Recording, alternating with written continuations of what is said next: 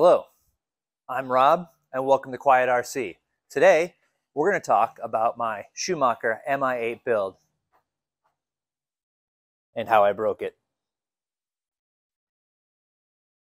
Shh.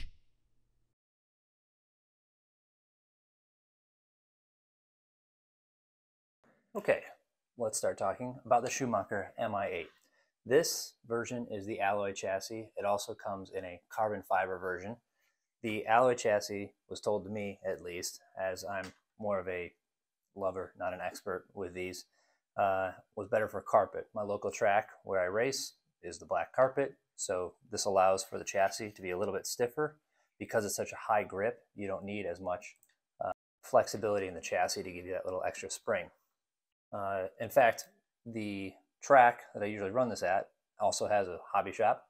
So I bought this at that hobby shop. I try to buy locally where I can. I understand it's not always possible for a lot of people, but where you can, it's nice to, even if it just costs a couple dollars more. So as I got into this, in the manual, it shows you a few different places where it explicitly says, hey, use thread lock here. And then there are some places where it explicitly says, don't use thread lock.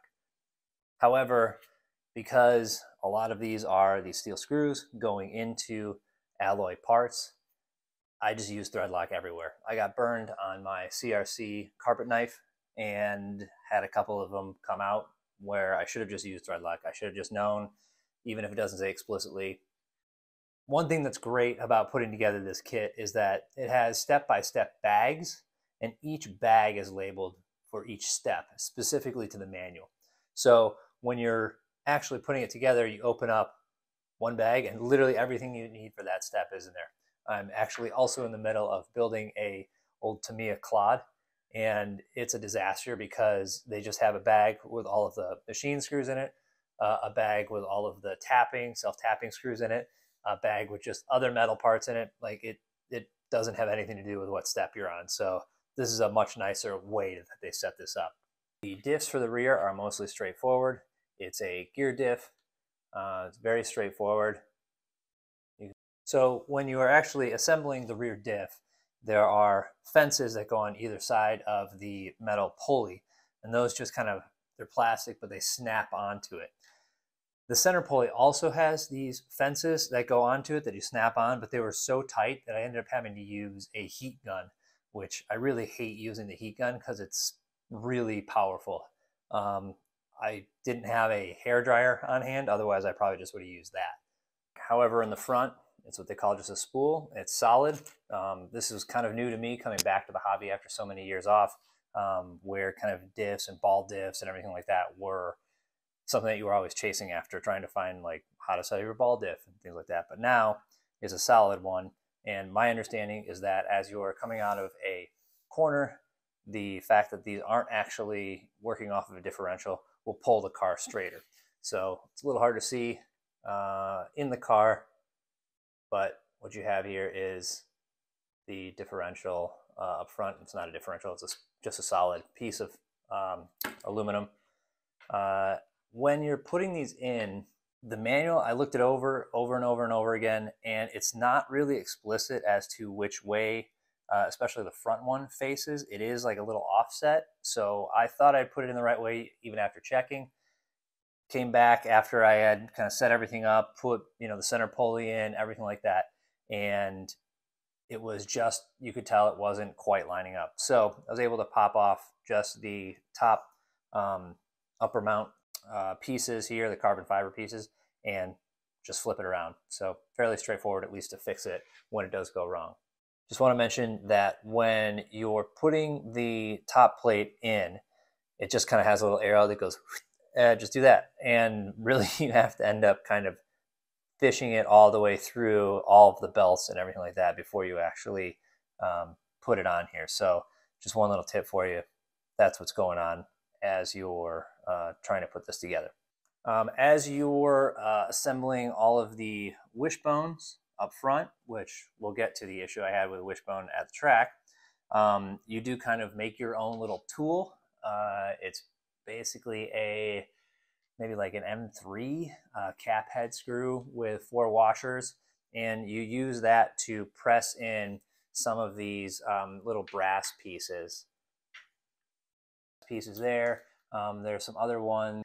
So you just kind of like, because you can't press them in there, they're pressed into carbon fiber. So you build this little tool yourself. You use your 2.5 hex and you just tighten it down and it pulls it into place. Some of the pieces actually come a little pre-assembled. So for example, the front universals, CVDs, whatever, they were actually already put together. I don't recall if the rear where it was or not, but out at the outer hub here, that's actually put together. There's some older kits that I've built where you're literally going through and you're putting it every little bit together. So that was kind of nice to have that already assembled. It does come with 2 different type of upper arms. Now, I kind of chickened out and I went with the single turnbuckle version up here. So the Mi8 actually comes with a version where it has 2 turnbuckles up at the top that create your upper arm so you can adjust both caster and camber. For me, just not being a super serious racer, that was just another kind of setting for me to not get correct. So what's nice is the kit actually provides you with the single turnbuckle upper arms for the front and rear, and you just flip to another page in the manual and it shows you how to set those up, get them installed, everything like that. So that was kind of nice that it gave you the option, because even when I was looking to purchase a kit, all of the press material, all the website has the dual turnbuckle upper arms at all 4 corners, which also just the idea of having to do 8 turnbuckles is just very daunting with the ball ends and everything like that.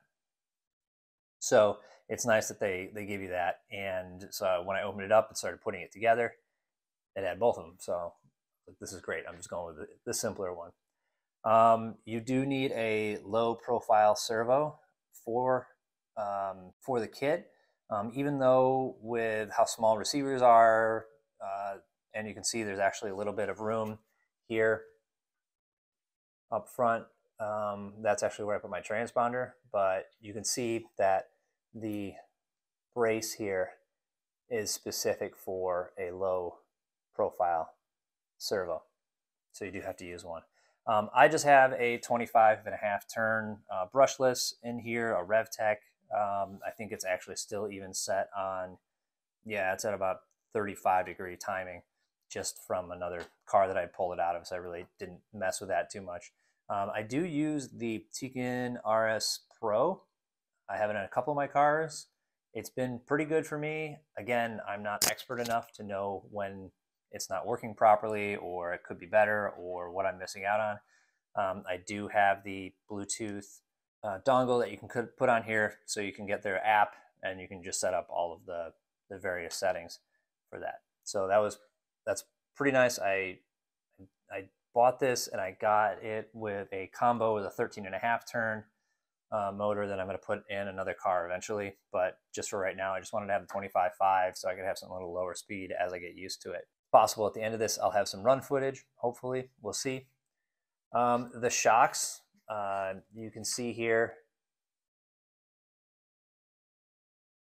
they are just so tiny. They're so low profile. They're so short, but they're just excellent pieces of equipment.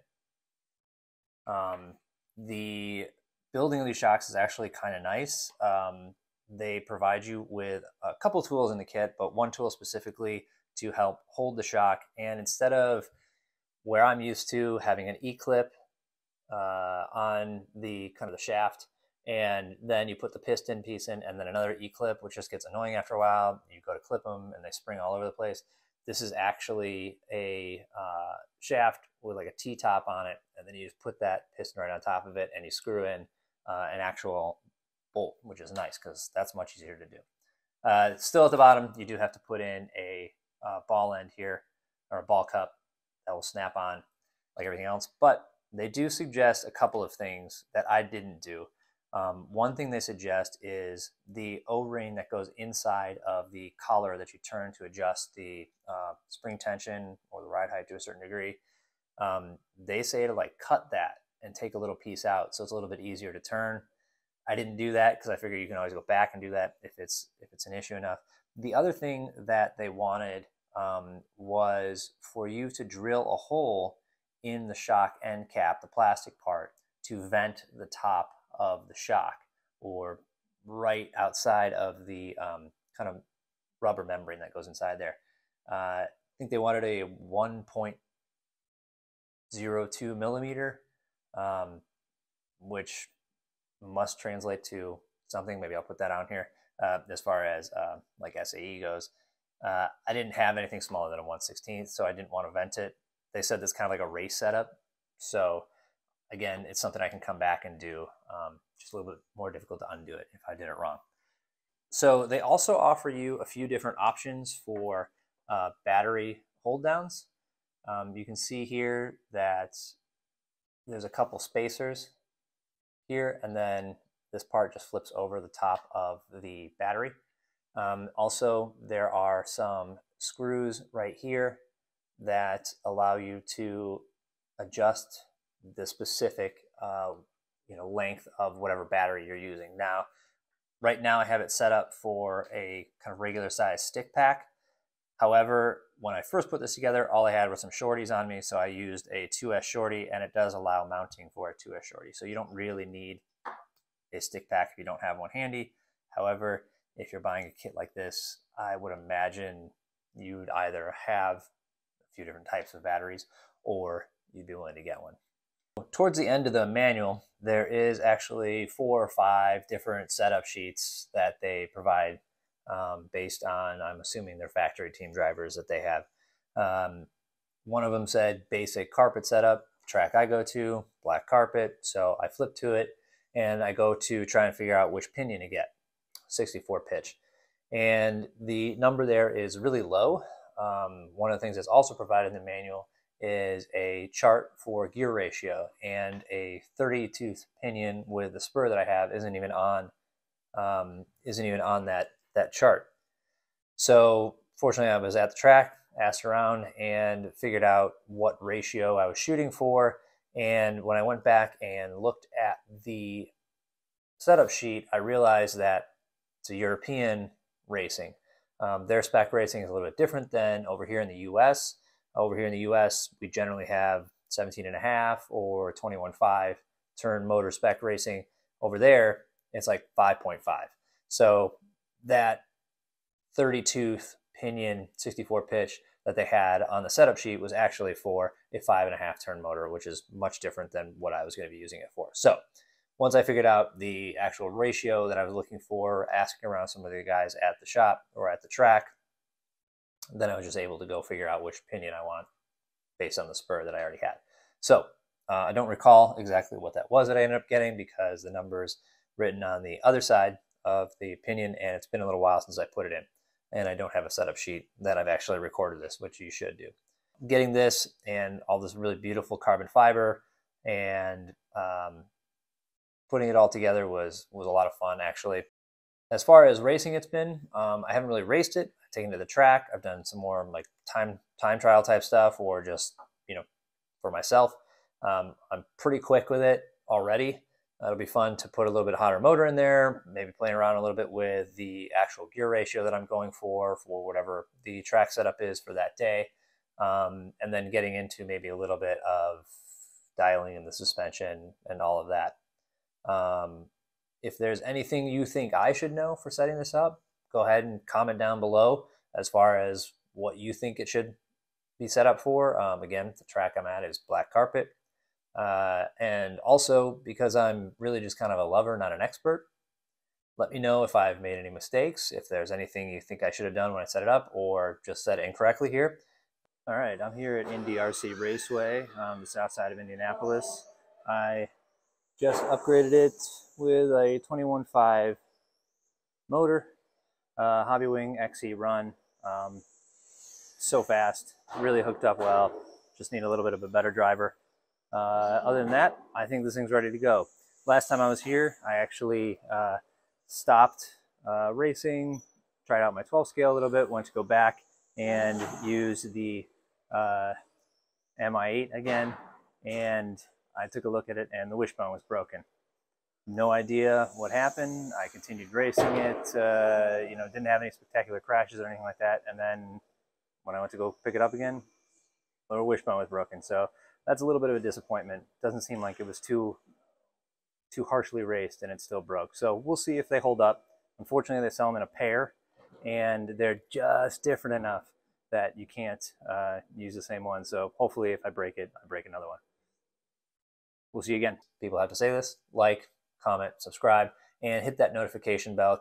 Thanks for watching, and we'll be talking about some more RC cars in the future. Thank you.